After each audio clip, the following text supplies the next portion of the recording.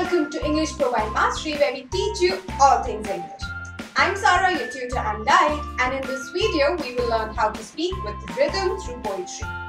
Make sure you watch the first part of this series in which we cover the what and why of poetry and also start with steps you can follow to become a brilliant poet. On Mastree's platform, you get a community to share your stories with and get feedback. So check out our website through the link in the description box given below. Now, in the last video, we learned how to find the tone and the mood of the poem. But how would you apply the mood and tone while speaking? Let's try something out. I want to go home. I want to go home. I want to go home. Can you figure out the difference? It's the same sentence, right? But how is it coming out at? Did you notice a difference in the way I spoke?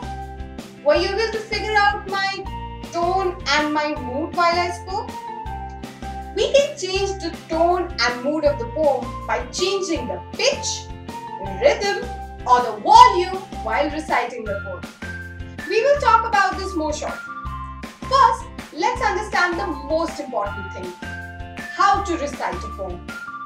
Poetry recitation has two phases.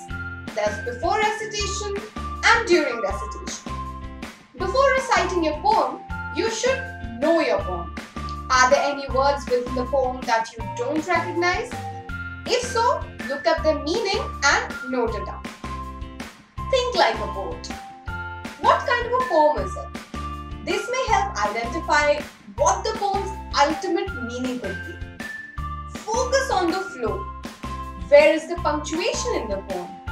Identifying where full stops are can give an indication of how the poem should flow and where different ideas are grouped within the work. Now, let's look at some points to keep in mind while reciting the poem. First, the volume. You can be soft or loud depending on the mood and the tone of the poem. Second, the pace. Do not rush through the poem. Take your time to read, to enunciate. Third, pauses. Pause wherever required. Do not read in a monotone. Fourth are expressions.